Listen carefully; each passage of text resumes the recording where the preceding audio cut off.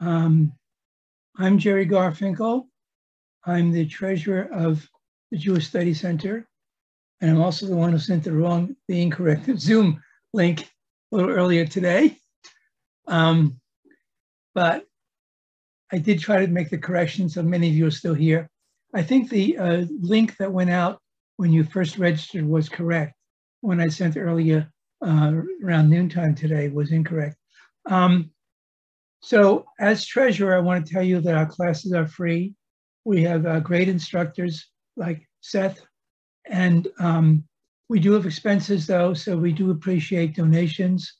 If you go to our website and click on donate, you can fill out a form and donate directly with your credit card or with PayPal, or if you want to donate with check, it'll give you the proper address to send your check.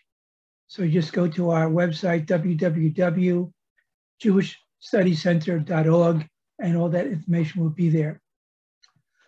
So now a few technical points. First of all, I am now enabling the live transcript and closed caption. So if you have a problem hearing or maybe understanding people like myself who may speak in a some kind of New York accent, you may not understand, so you can look at the closed captions. Everyone is muted, and we do want your questions and your comments. So please write your questions and comments in the chat and address them to everyone. Every once in a while, Seth will look at the chat, and he may respond a bit to that. And he'll do a lot of response at the end of the program, but there'll be a few responses throughout the program. And I'm probably forgetting something else, but one more thing. Our motto is "Come learn with us." And the way I'll interpret this right now is if you have any topic that you would like to teach or topic you'd like us to present in a class, please write to us at info@jewishstudycenter.org, and we'll try to use your idea. Okay, and with that, I'll introduce Amy Schwartz. Amy, are you there? Amy Schwartz, who is our president, and she'll do the introduction of today's program, I think, if I see her. I'm here. Oh, there you are. Okay. Now I see you. All right. You're there. Okay. Welcome, everybody. Thank you so much for coming out. We're happy to see you, or not coming out, I guess, I should say. We're happy to see everybody. I see some familiar names on the boxes, and especially happy to welcome you and welcome back again the fabulous Seth Kibel. Seth is one of the Mid-Atlantic's premier woodwind specialists. He works with some of the best bands in klezmer, jazz, swing, and many more forms. He has wowed audiences on clarinet, on saxophone, and on flute, and made a name for himself in this region, Washington, Baltimore, and well beyond. I think we have people from beyond. He is the featured performer with the Kleztet, the Bay Jazz Project, the Music Pilgrim Trio, the Natty Bow, and others. He has won 28 Whammys Washington Area Music Awards, including Best World Music Instrumentalist, it looks like every year from 2003 to 2011, and Best Jazz Instrumentalist in 2005, 2007, 2008, 2011, and through 2014. His latest recording is called When You're Smiling. It was released in 2018 on the Azalea City Recordings record label. His song New Waltz was the grand prize winner in 2016 of the Atlantic Song Contest. When he's not performing, Seth lectures on a variety of topics in music history for numerous institutions, including Johns Hopkins and Towson. And if you end this program and you haven't had enough of him, you can go to his website, and the thing that leaps to my eye when I look at his website, sethkibel.com, is that tomorrow night you can sign up to hear a concert in Baltimore called Clarinet Flicks and Chill, which I only wish we had thought of such a cute title for this program. But on the other hand, this program is going to be so great, it needs no title, so take it away, Seth.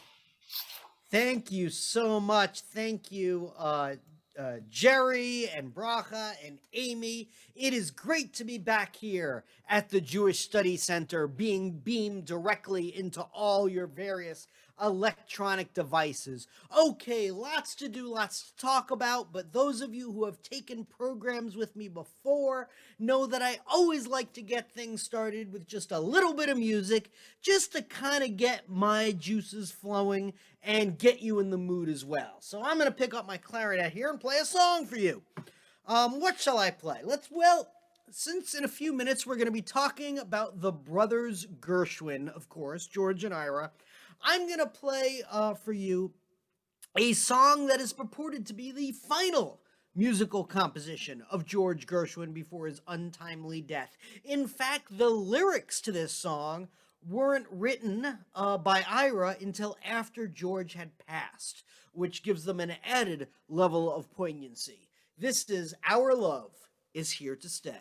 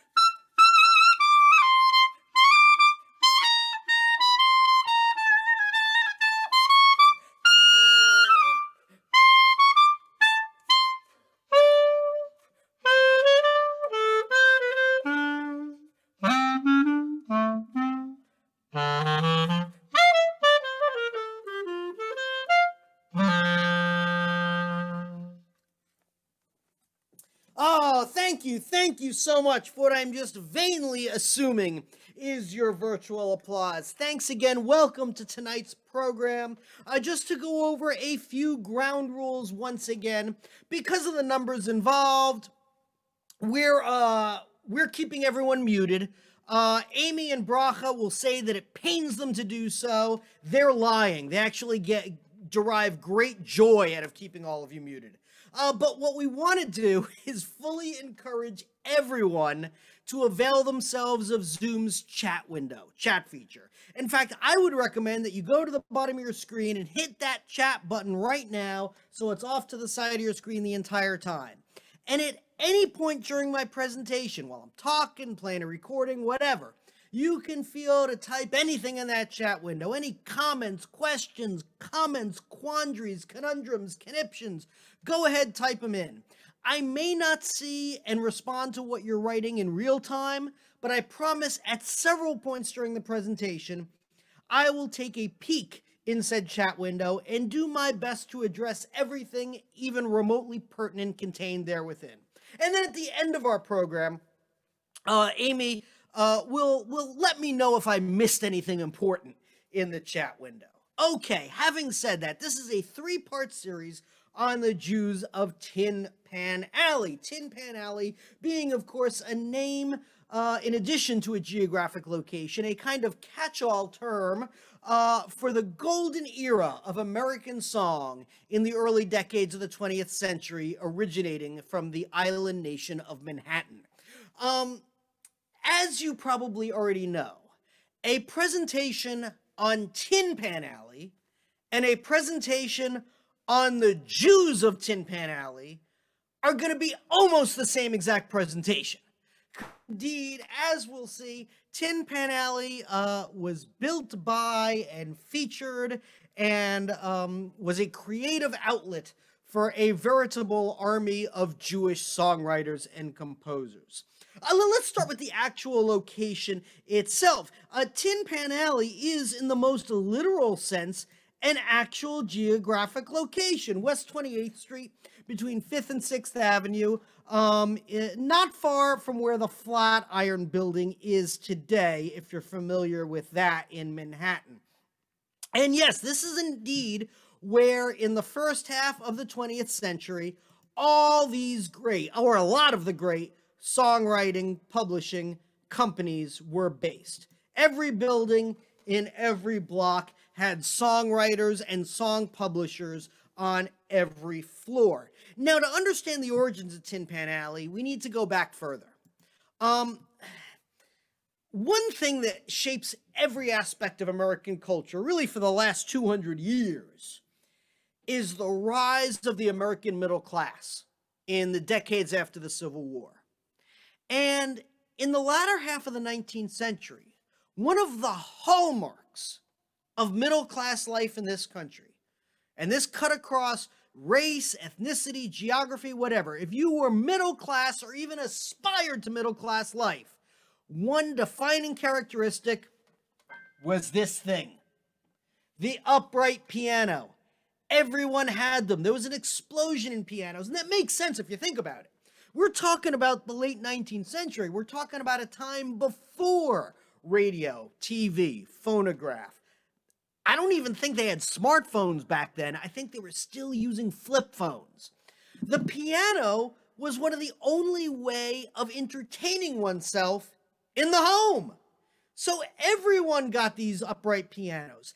And along with that came the same piano lessons for every middle-class child in America, ostensibly given by the same old woman. As a result of this phenomenon, by the end of the 19th century, beginning of the 20th century, you have this unique moment in American history where almost every American is a lousy pianist. I'm being kind of glib, but that's not that far from the truth. Almost everyone could play piano.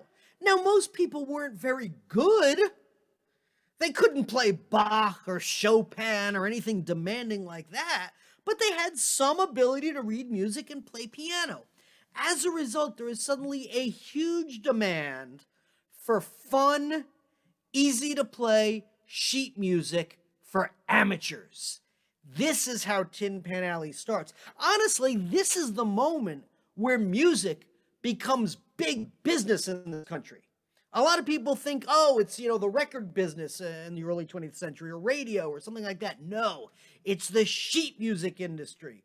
I mean, it really starts in 1892. a songwriter, not a Jew, named Charles Castle Harris, publishes a little ditty called After the Ball. It's a little waltz tune. If you've ever heard it, I'm not going to play it now. The lyrics are all about an old man pining for the love of his life, who he never asked to marry him because he was at a dance, and after the ball he saw her with another man. So he figured she was spoken for, and only decades later discovered that man was her brother. What a stupid story. Anyway, that song, After the Ball, sells over 5 million copies of sheet music. 5 million copies. I mean, think about it. I don't have the statistics in front of me, but I'm sure there weren't even close to 5 million pianos in the United States in the 1890s. So you figure that every piano had a copy of After the Ball on it. Probably several copies, as copies disintegrated, got ripped up. This is when music becomes big business. Now, it ends up centering in New York, and it ends up centering in that block of Manhattan in 1897, when a Jewish songwriter named Leopold Feiss rents a room and a piano on that block of West 28th Street. And within a few years, this block is where all the song publishers are based. Now, the name Tin Pan Alley came from an article in the New York Herald in 1902, written by a Jewish journalist named Monroe Rosenfeld. And Monroe Rosenfeld had been tasked to write a feature story for the New York Herald about all these song publishing companies that had sprung up in this one block of Manhattan. And Monroe Rosenfeld was interviewing one of these songwriters, another Jewish songwriter named Aaron Gombinsky, who changed his name to a much more noble sounding Harry von Tilzer. I like that. Anyway, and Harry von Tilzer talked about the noise level in the street. And this is something I want you to think about, because I think it's hard to imagine what this may have sounded like. You had an entire block where every building on every block had song publishers. Let me show you that photo again, an idea. So the entire block looked like that. Every floor, every publisher, song publishers. Now, every publishing company might have 5, 6, 7, 8, 9, 10, 12 different songwriters in their employ. And every songwriter would have a little makeshift cubicle. That cubicle would consist of a lousy upright piano, probably out of tune, and a little wooden table for them to write stuff on. And there would be temporary barriers between them. Every songwriter, every floor, every building in that block. And Harry von Tilzer talked about how when you would walk down the street in the middle of the day, it was this ungodly sonic chaos, as you heard literally hundreds of songwriters plinking away at their pianos in various keys simultaneously, with obviously nothing in the way of modern soundproofing or insulation. And he said in the article, it sounded like a whole bunch of kids banging on tin pans. Tin Pan Alley. That's how it gets its name.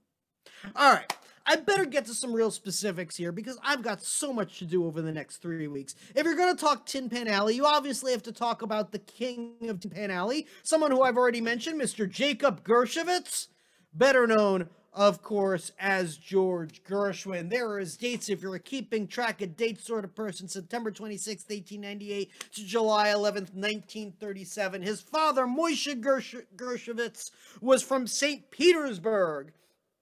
And his mother, Rosa Bruskin, was from Lithuania, Vilnius. But they met in New York, and that's where they started their young family. They actually changed their family name to Gershwin, with a V, Gershwin. And then it would be George who would change the Gershwin to Gershwin. And once he did it, everyone else followed suit.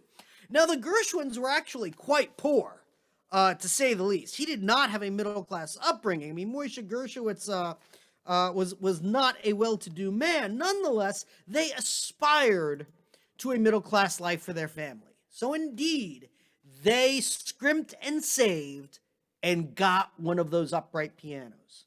Now, they got it ostensibly for George's older brother, Ira. And when Ira is 10 years old, they sign him up for piano lessons. But it becomes pretty apparent that they got the lessons for the wrong person. I mean, basically, we're told that every lesson Ira would have, there would be, I have a wall here, I can't do it, but there would be little George, or Jacob, as he was still known, peering over the side of the piano, watching his older brother get this lesson. And at the end of the lesson, who went over to the piano, of course? Jacob, and played everything Ira was supposed to be learning, note for note. So it became apparent really quickly that young Jacob, as he was still called, had a tremendous innate talent for music. Now, like any good middle-class parents, they wanted to encourage this talent. And Moishe Gershwin actually kind of went above and beyond. I mean, look, this is a whole nother topic. I don't want to get down this rabbit hole. But when I teach a lot of my jazz classes, a lot of people sometimes ask me, you know, how come so many of the great early jazz musicians were either black or Jewish? And that's a complicated question. I mean, obviously, a lot of black musicians gravitated towards jazz because it came from black culture. It was a black music. Also, remember that if you were a talented black musician, there were no other genres that were accessible to you and your talent. Now, with the Jewish musicians, it's a little more complicated. But I think one of the reasons is any time in history when you have a disenfranchised part of the population, a segment of the population that doesn't have the same social, economic, political access, the arts are often emphasized as a way to escape the cycle of poverty, if you will. And so when there were young musicians like Jacob Gershwin or Benny Goodman in Chicago who displayed this talent at a young age, their parents leapt at the opportunity to cultivate this talent because they saw in that talent a possible avenue of escape from the cycle of poverty that characterized the immigrant experience. You know, in modern middle-class families, music is, of course, encouraged. You know, you get the kid instruments, you sign them up for lessons, you go to their concerts and say, good job. But when said middle-class child starts talking about music as a career, that's when respectable middle-class parents start to say, hey, wait a minute. Any resemblances to anyone sitting in front of you right now on Zoom is purely coincidental. So Moishe Gershwin starts dragging young Jacob, soon to be George, around to some of the best piano teachers in Manhattan, including people like Charles Hambitzer and others, and basically begging for free piano lessons for his son. And most of the time, when these piano teachers hear what this little kid can do, they agree. So he gets very serious classical piano lessons. And by the way, I mean, one of the amazing things about George Gershwin, and you'll get some glimpses of this in a bit, was he had so many different skill sets. He wasn't just a talented songwriter. He wasn't just a talented composer. He was a virtuoso pianist who could play just about anything under the sun. By the time he's a teenager, he drops out of school. And when he's 15 years old in 1913, young Jacob gets a job as a song plugger, working in Tin Pan Alley for the princely sum of $15 a week. Now, what is a song plugger?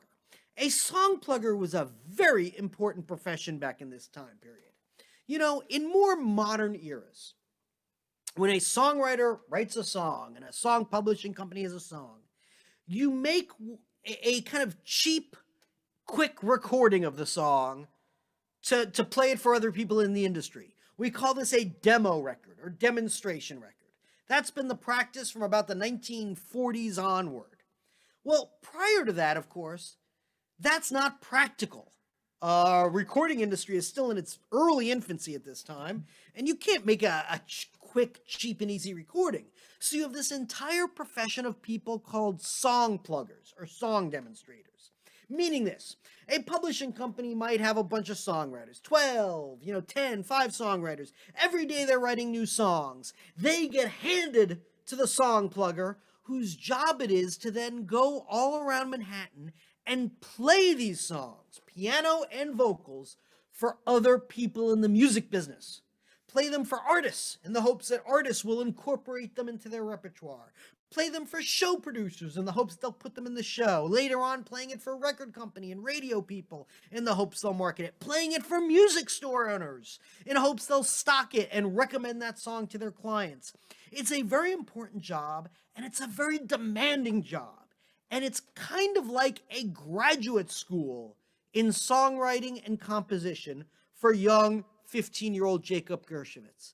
Because every day he's handed a new stack of music in a myriad of styles, and he has to go perform these, piano and vocals and singing, well, all over Manhattan. In fact, a few years later, when he hits the big time, a lot of people would say, hey, I remember that guy when he was a teenager and as a song demonstrator.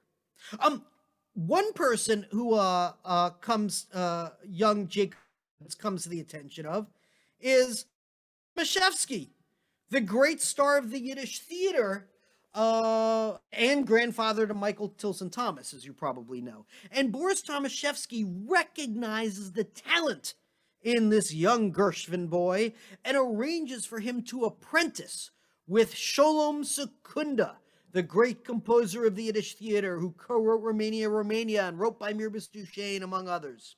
And supposedly, young Gershwin is fired by Sholom Secunda after about a month for being supposedly, as he said at the time, too much American, too little Jew. And the story goes, George Gershwin would make a point of going up to Sholom Secunda every time he encountered him on the streets of Manhattan going forward to thank him for saving him from a life of writing music for the Yiddish theater. Okay. He starts dabbling in composition. His first sold composition is a little novelty ragtime piece called Rialto Ripples. He sells that in 1917 when he's all of 19 years old. But then in 1919, everything changes. Now look, let me put this in a bigger context. When we talk about famous musicians and composers and songwriters, some people have a gradual rise to fame and success. You know, each success and each hit builds on the previous one until they become, you know, the superstars we know and love. And then there are other people who have that one hit that catapults them almost instantly from zero to almost completely from unknown to the top of the charts. That's what happens with George Gershwin. And it's a little bit of a case of being in the right, of good timing. I mean, look, George Gershwin probably would have made it big because of the strength of his talent anyway. But there is an element of being in the right place at the right time here. And let me explain. He starts writing songs with another Jewish songwriter by the name of Irving Caesar, a lyricist named Irving Caesar, born with the name Isidore Kaiser. And they start writing some songs together. And one song they write together is a parody song. Parody songs were pretty common in Tin Pan Alley back then, meaning whenever a song was a hit, all these people would write other songs that kind of capitalized on that hit by, you know, referencing it or being kind of a similar song or playing on the themes in that other song. Everyone wrote parody songs. Well, George Gershwin and Irving Caesar decided to write a parody song of Old Folks at Home, which is more commonly known as Swanee River. It's a Stephen Foster classic. Boris Tomaszewski. Did the closed captioning say Thomas Shefsky? Ross, it might have. The closed captioning does terrible things to my lectures. I was doing a lecture the other day. This is true. And it was a jazz lecture, and I was doing a whole segment about the great early saxophonist Frankie Trumbauer. Frankie Trumbauer. And every single time I said Frankie Trumbauer, the closed captioning said Frankie Trump Tower. Every single time without fail. All right, anyway. Sorry, I got distracted by that. Okay, they write a parody song of Old Folks at Home, better known as Swanee River. They call their parody Swanee.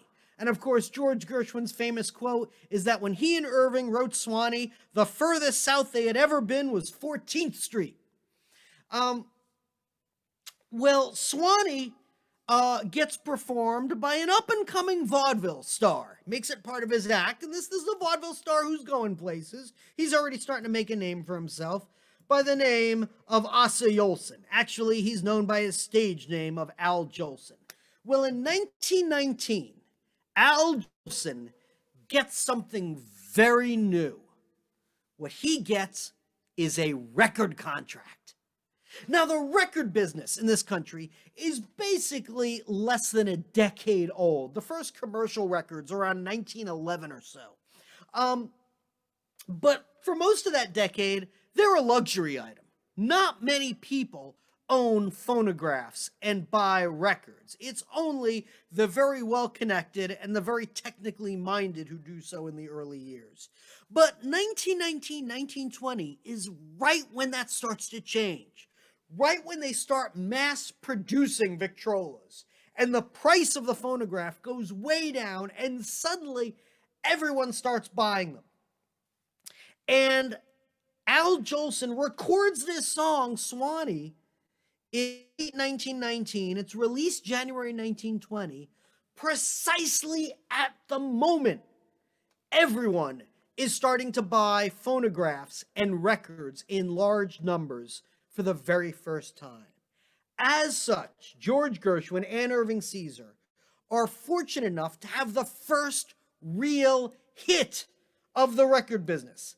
It sells over 2 million copies. It's #1 on the charts for 9 weeks. It is a hit of absolutely massive proportions. It's the first real record hit of American history. Again, he's in the right place at the right time. This instantly catapults George Gershwin to the top of the heap of Tin Pan Alley almost overnight. 2 million copies. Again, I don't have the statistics in front of me, but I'm willing to bet there weren't 2 million phonographs yet. So imagine everyone had this record, and then everyone had the record broken by their little brother or sister, and then everyone got another copy. It was ubiquitous. Let me actually play you this recording now. Now look, you know this. Not all songs stand the test of time that well. And Swanee, George Gershwin's first hit, is one of those songs. There are definitely a few lyrics that are a little uncomfortable to listen to. And believe me, this isn't even close to being the worst offender of its era. This is not a song that you'd want to necessarily, perform live today. But I'm going to play you the original Al Jolson recording of Swanee anyhow, just for historical interest. This is audio only, everyone. Bear with me. Here we go.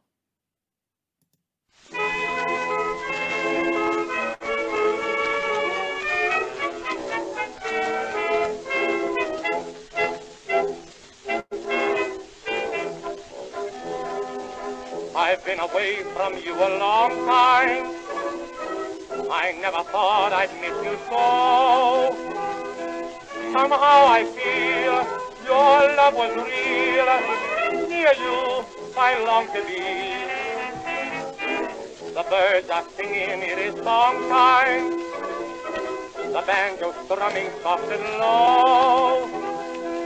I know that you yearn for me too. Swanee, you're calling me. Swanee, how I love you, how I love you, my dear old Swanee. I'd give the world to be among the folks I even know my mammy's waiting for me, praying for me down by the Swanee. The folks up north will see me no more when I go to that Swanee shore. Swanee, Swanee, I am coming back to Swanee. Mammy, Mammy, I love the old folks at home.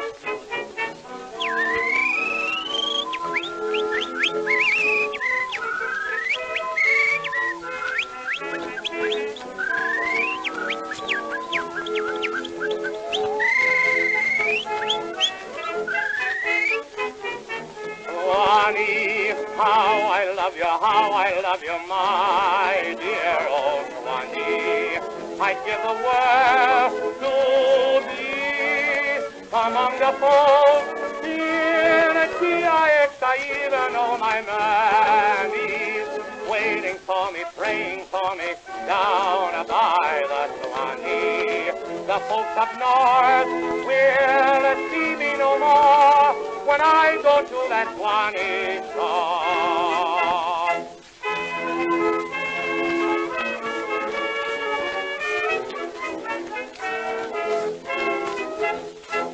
Okay, let me just quickly address a few things that I've seen pop up in the chat in no particular order. That was originally from a 78, of course, 78 record. Of course, it's been digitized now. I don't have a 78, RPM phonograph with a USB cable hooking into my computer. Now, I should clarify, there's a question in the chat. When I say parody song, the phenomenon of a parody song definitely did not necessarily mean making fun of the original song. I think that's kind of a modern parody. A parody song meant it somehow referenced or was connected to another song. That's what they meant. When you talked about a parody song back in this time period, it meant in some way this song was connected to another song that everyone knew. In this case, this song very clearly references and is based on Stephen Foster's Old Folks at Home, better known as Swanee River. Sheet music sales for Swanee. I don't have those stats in front of me, but it did sell very well as well. I mean, the record sales drove the sheet music sales and vice versa. Those are very synergistic. Ooh, that's a big word. Synergistic phenomenon. All right, look, I could easily spend all 3 sessions of this course talking about George Gershwin and not even come close to running out of material. But I want to have time to move on to some other stuff. So I want to jump around a bit and do a few other things pertaining to George Gershwin. Let me specifically talk about some of the more Jewish elements, or what's the Jewish influence in his music. And there's no question there is a Jewish influence, either conscious or unconscious, in much of the music that George Gershwin wrote. Now, George Gershwin was not religious. He certainly never denied his Jewishness. He identified as Jewish culturally. There was a famous quote, and I forget who first said this. I apologize, I don't have my notes in front of me. But the quote was, "You couldn't get George Gershwin into shul, but you couldn't get the shul out of George Gershwin." Look, let me bring up one thing that I'm always asked about when people talk about the Jewish influencer klezmer and George Gershwin, and it's this thing.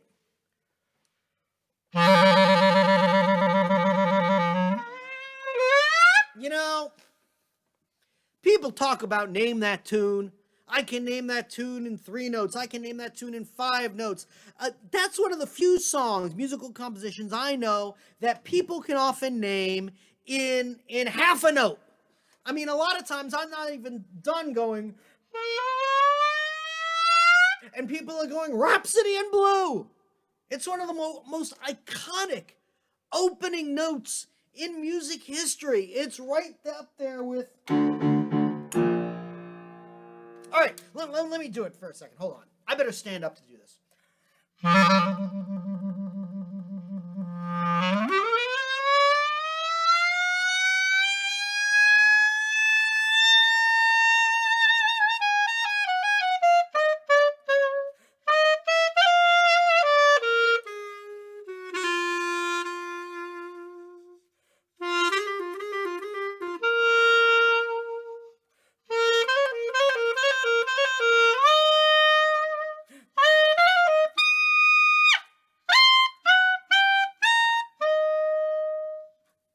Okay, so people ask me about that opening schmear and say, aha, that's George Gershwin writing klezmer.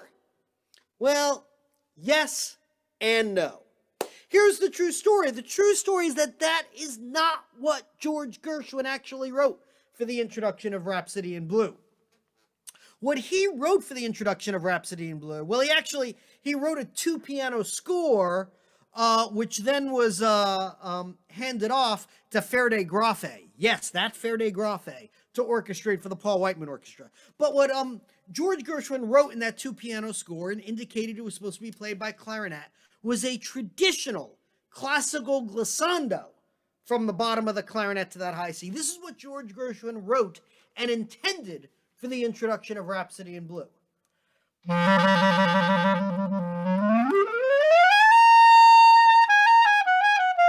Yeah, and it was the clarinetist with the Paul Whiteman Orchestra, which premiered Rhapsody in Blue in 1924, a little-known clarinetist, not Jewish, named Ross Gorman, who had listened to klezmer music and had learned some of the techniques, and he came up with the idea of changing that to a schmear. And supposedly, he went to George Gershwin during rehearsal and said, hey, Mr. Gershwin, what do you think of this?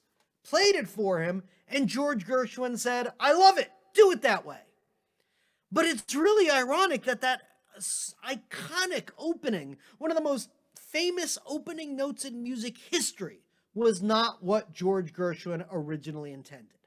Now, that's not to say there isn't a Jewish influence in the music of George Gershwin. Of course there is. I mean, it's probably most pronounced in his crowning achievement, the 1935 folk opera, for lack of a better word, Porgy and Bess. Now, lyrically, of course, Porgy and Bess is about black life on Catfish Row down in Charleston, South Carolina. But musically, it was some of the most Jewish-sounding music George Gershwin had ever written, whether it was the opening lullaby of Summertime,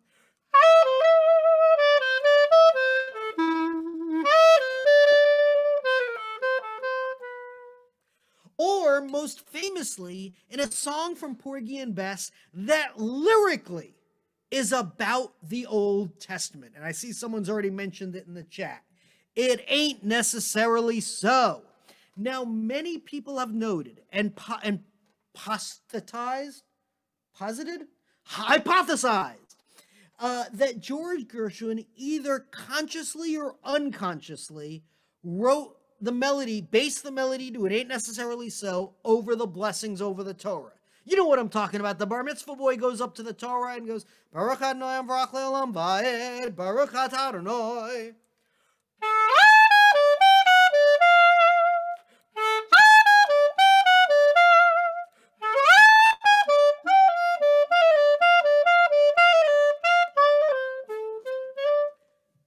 There's an undeniable similarity there. Whether it was conscious or unconscious, it's hard to say, because George Gershwin hadn't been in synagogue since he was a small child, but it's undeniably there. By the way, quick tip for you, It Ain't Necessarily So also provides you with a very easy way to remember how to pronounce my last name. You just repeat the following lyric to yourself. It ain't necessarily so. It ain't necessarily so. The things that you're liable to hear from Seth Kibel, they ain't necessarily so. All right, I want to close up our George Gershwin segment by showing you, well, I call it a rarity. Oh, don't worry, Amy, I've been called much worse. And actually, to be honest, there's even different pronunciations within the family tree. My people, we say Kibel, but there are kinfolk who pronounce it differently. So we'll let it go. Now, I can tell you the horrible truth about my name. I might as well tell you right now, because I'm putting it all out there. I'm bearing my soul to you. Now, Kibel is the Polish equivalent of barrel maker, Cooper. You know, my brother actually is named Gary Kibel. He's actually Gary Cooper. But it gets worse than that. A few years ago, people started telling me something, and I thought they were joking at first, but they're not. I have verified this is completely true. In Poland today, Kibel has become a slang term for a toilet. Like going to the John, you go to the barrel. Seriously, if you do like a Google image search for Kibel, it's going to be like me, toilet, toilet, toilet, me, toilet, toilet, toilet. I mean, it explains why my career hasn't taken off in Poland. Okay. I want to show you what I instinctivly call a rarity, but it's not a rarity now because of the wonders of the internet. Now anyone can view this. But it is a rarity in the sense that for many years, not many people would be able to see this. And it's amazing that we have it at all. And that is actual film footage of George Gershwin at the piano. As you know, George Gershwin passed away in 1937 at a very young age, very tragic. So we have very little actual extant film footage. What I'm going to show you now is one of the few video clips we have of him, and it's absolutely wonderful, and it gives you a glimpse of his tremendous talent as a pianist, and it's magical to see. It's the closest we have to an actual time machine. Let me just set this up for you before I show it to you. Where is it? Oh, here we go. This is filmed on August 31st, 1931 at the Manhattan Theater in New York. And it features him at the piano playing kind of an improvised arrangement of his relatively new hit song, I Got Rhythm, which he wrote for Ethel Merman a year earlier for her Broadway debut in the musical Girl Crazy. The famous story is after the premiere of Girl Crazy, George Gershwin went up to Ethel Merman and said to her, "Promise me you'll never listen." Anyway, he's playing his relatively new hit, I Got Rhythm, on piano. Now, what they've done here in this YouTube video is really quite wonderful. There are two different camera angles that were filmed simultaneously. And what they've done is rather than edit them together, you're going to see the same clip twice from a different camera angle. It's really quite wonderful. And like I said, we have so few actual film clips of George Gershwin that it's quite remarkable we have this. Let me get this queued up. My apologies. I want to make sure I do this right. All right, here we go.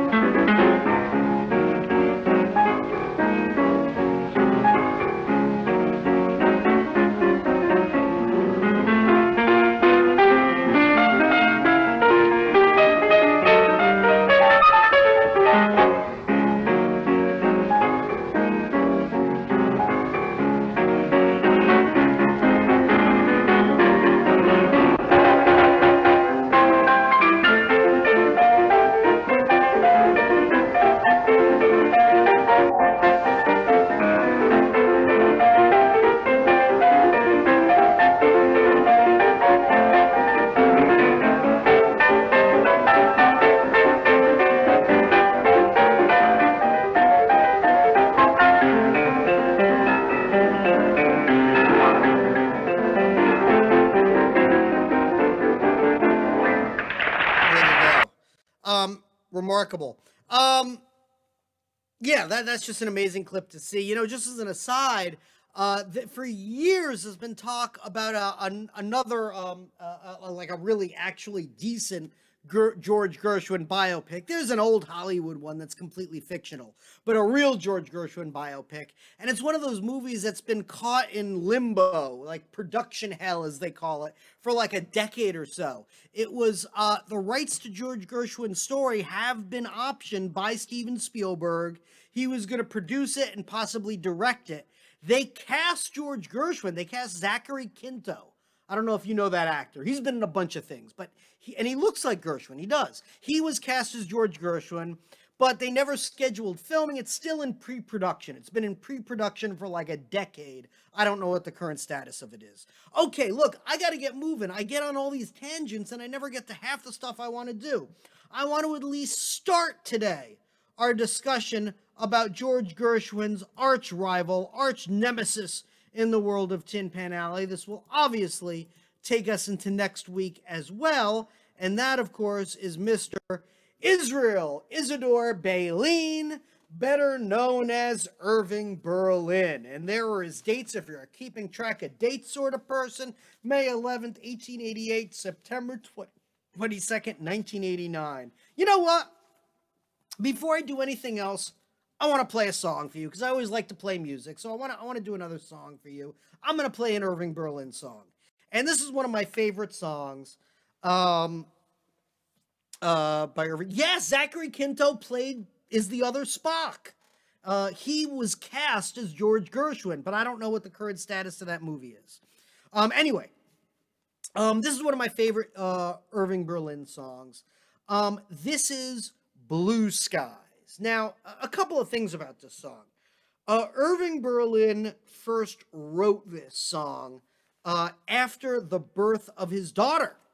He wrote it supposedly almost immediately after she was born. I mean, I assume not immediately after she was born, but pretty close after she was born in 1926, summing up how he felt at that time. And it's become one of his most perennial hits. I mean, it becomes a #1 hit in 1927 when it's sung by Al Jolson. Again, there's Al Jolson in The Jazz Singer, the very first motion picture with sound. Before motion pictures with sound, songs and movies tended not to become big hits. And of course, Al Jolson in The Jazz Singer plays a cantor's son. Al Jolson was a cantor's son, and so was Irving Berlin.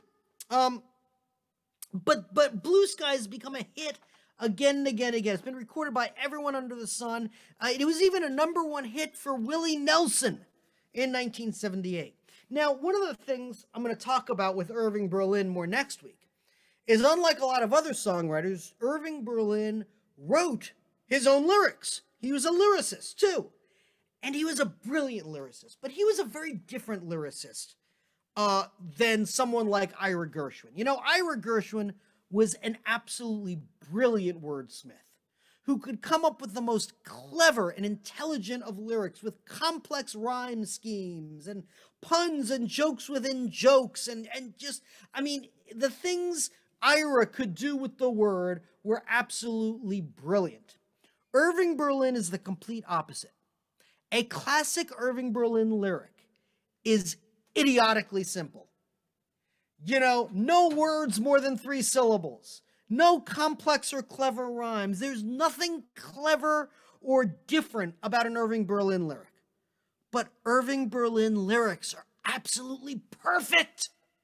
They're like Hallmark cards. Just all the right words, the right sentiments, and nothing more. It's complete opposite from someone like Ira Gershwin, and Blue Skies is just a great example of it. Now look, I'm not going to sing it for you. You should be thanking me for that. But let me read you the lyrics to Blue Skies, and you'll see what I'm talking about. If you were to submit these lyrics, you know, for a songwriting project, you'd probably get an F. There's absolutely nothing creative about them. But dang, they're perfect. They're brilliant. All right, here they are. Blue skies, smiling at me. Nothing but blue skies do I see. Bluebirds singing a song.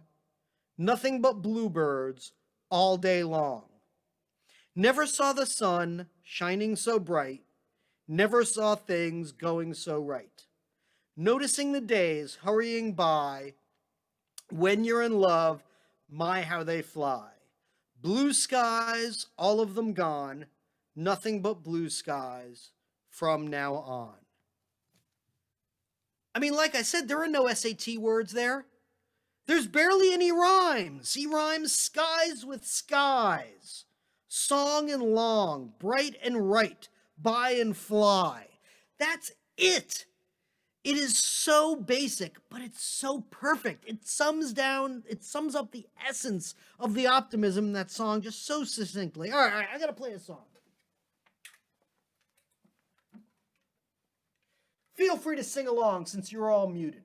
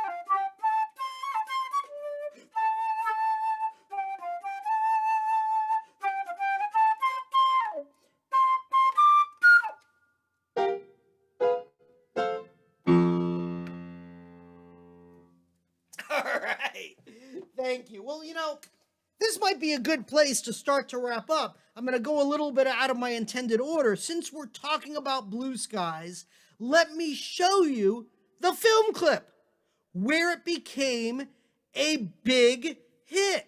And again, it brings us back to Al Jolson. I didn't plan this to be such an Al Jolson centric session. So what happened, as I mentioned, he wrote it in 1926 after the birth of his first daughter.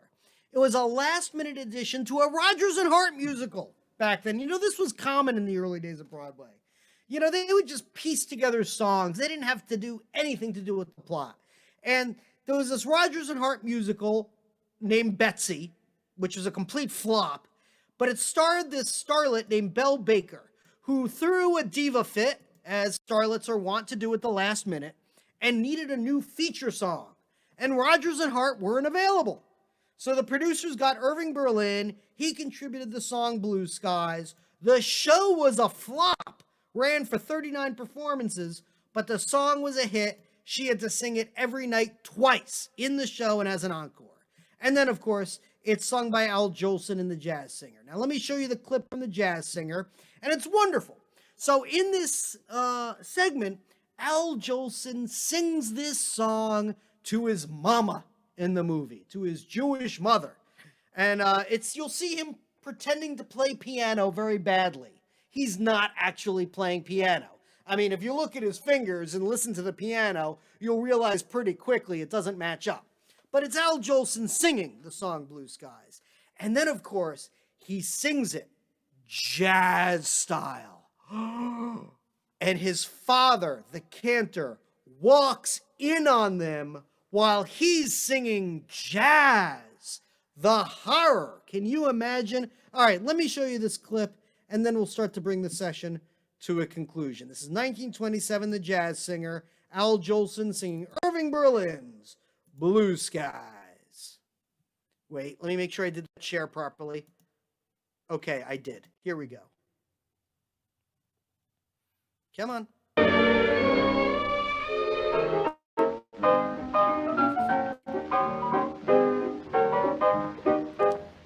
Blue skies smiling at me, nothing but blue skies do I see. Oh, bluebirds singing a song, nothing but little bluebirds all day long. I never saw the sun shining so bright, never saw things going so right. Noticing the days hurrying by, when you're in love, oh, don't they fly? Blue days, all of them gone, nothing but blue skies from now on. You like that, Mama? Yes. I'm glad of it. I'd rather please you than anybody I know of. Oh, darling, will you give me something? What? You'll never guess. Shut your eyes, Mama. Shut them for little Jackie. Oh, I'm going to steal something. I'll give it back to you someday, too. You see if I don't. Mama, darling, if I'm a success in this show, well, we're going to move from here. Oh, yes, we're going to move up in the Bronx. A lot of nice green grass up there and a whole lot of people you know. There's the Ginsbergs, the Guttenbergs, and the Goldbergs. Oh, a whole lot of birds. I don't know them all. And I'm going to buy you a nice black silk dress, Mama. I know it's not meant to be funny, but the line that always makes me laugh in this clip is when he says there's a lot of nice green grass up in the Bronx. You see, Mrs. Friedman, the butcher's wife, she'll be jealous of you. Oh, no. Yes, she will. You see if she isn't. And I'm going to get you a nice pink dress that'll go with your brown eyes. No, what do you mean, no? Who is telling you? What do you mean, no? Yes, you'll wear pink or else. Or else you'll wear pink.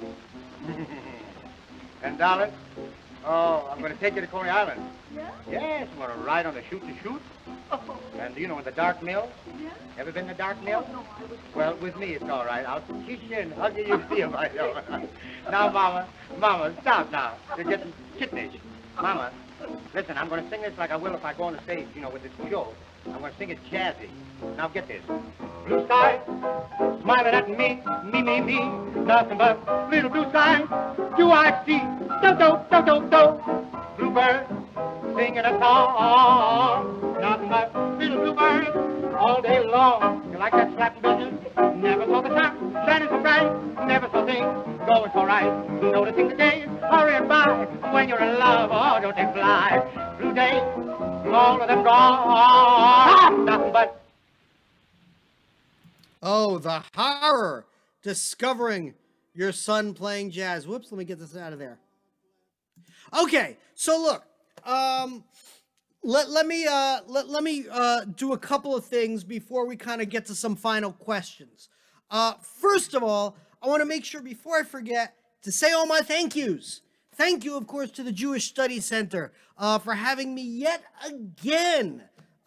They've really do great work, and it's great to be able to connect with so many people all over the place this way. Thanks to Jerry and Bracha and Amy and everyone else. I also want to thank all of you guys. Look, I know Zoom fatigue is a real thing. and we're all kind of tired of it to some extent. I really appreciate everyone logging in, spending the evening with me. I'll do my shameless plug. You know, people mentioned this earlier. I'm all over the place. I got a lot of albums out, and I tour and whatnot. Best way to find out about me is go to sethkibel.com. Shockingly enough, that domain name wasn't taken, and that contains information on my recordings and my tour and whatnot. I do have, as was mentioned earlier, a concert tomorrow night in Baltimore on D Music. But you can, if you live in Baltimore, you can buy in-person tickets if you got a Vax card, or you can buy the live stream tickets. They do a high-quality live stream, so you can watch it from anywhere. The information is right on my website, sethkibel.com. You know, and I've got an unusual name, so I'm easy to track down. You type me in YouTube, you find me. Bookface, InstaTweet, Amazon, all that stuff. My stuff is everywhere. All right. Anyway, having done that, let me scroll through here and see if I've missed any comments. I have.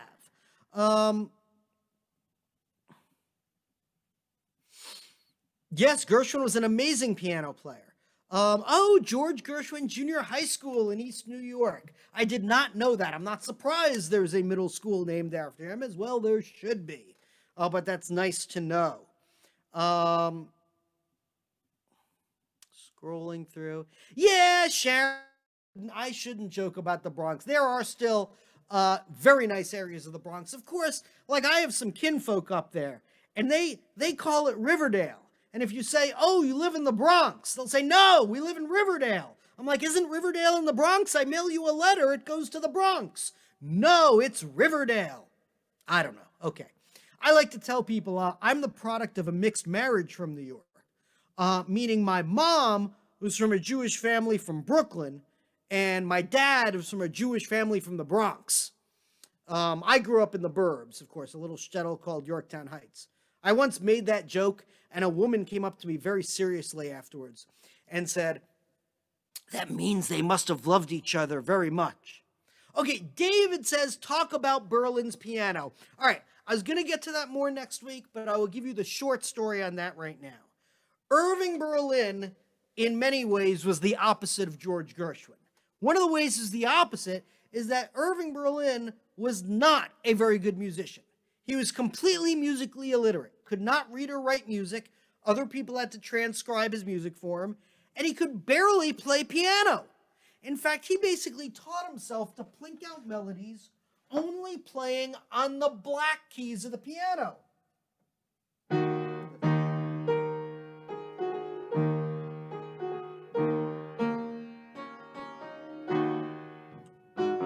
That's it, just the black keys.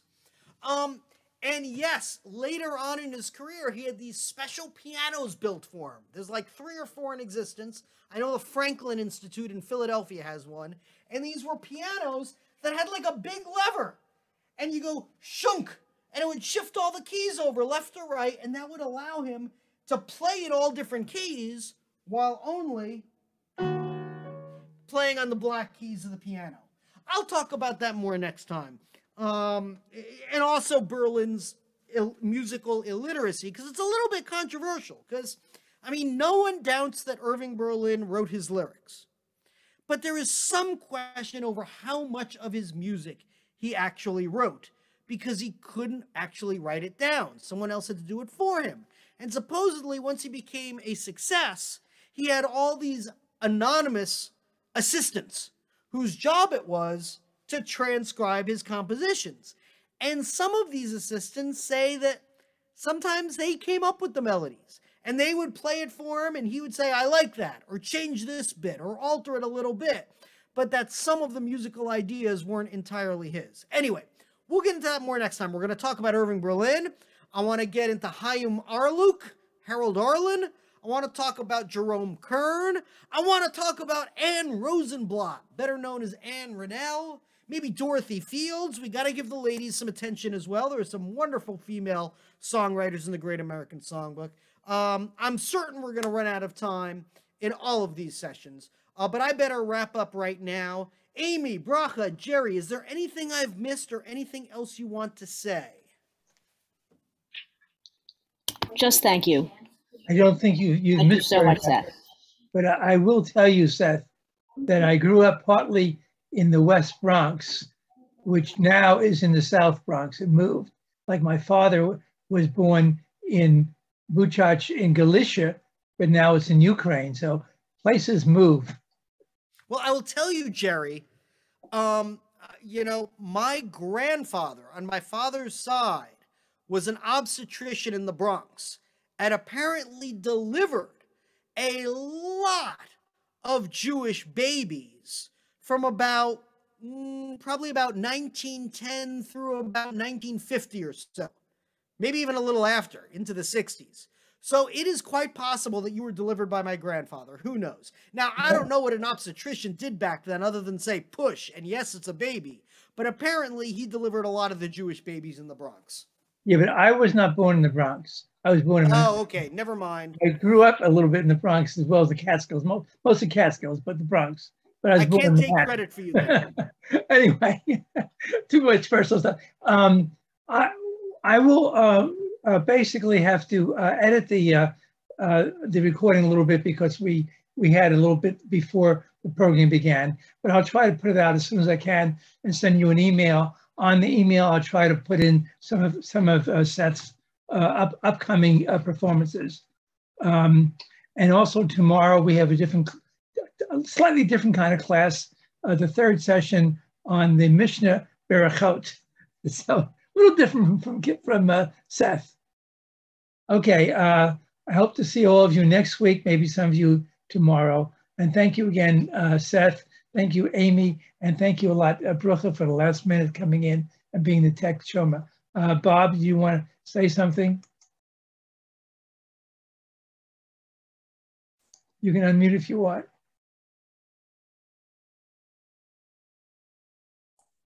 No, I was just saying goodbye. Oh, okay. Bye-bye. Bye-bye. See you all next week.